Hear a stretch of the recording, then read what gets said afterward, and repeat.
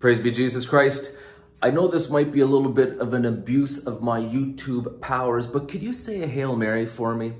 I'm usually a bit of a neatnik. I like to keep my life neat and tidy, but for the last couple of weeks, my office has been a mess, my bedroom's been a mess, and I just haven't been able to get on top of it. So I'm taking the day off today, and between now, it's 7:30 in the morning and 1:30 this afternoon, I'm just gonna work straight and try to get my life in order. So that's why I'm not giving my regular teaching today. What I'm gonna do is I'm gonna show you my messy office and my messy bedroom, and then I will at 1:30 just give you a little check-in to show you how I cleaned up.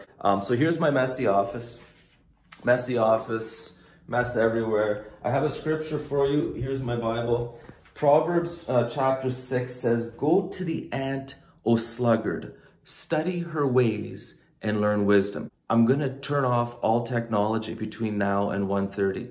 Zero technology, no screen time, no text messaging, no phone calls, no email, no checking YouTube comments, zero. So here's my completely messy room, complete disaster. I like to read, by the way. I also wanna show you my shirt. It says, "We stand on guard for thee, life."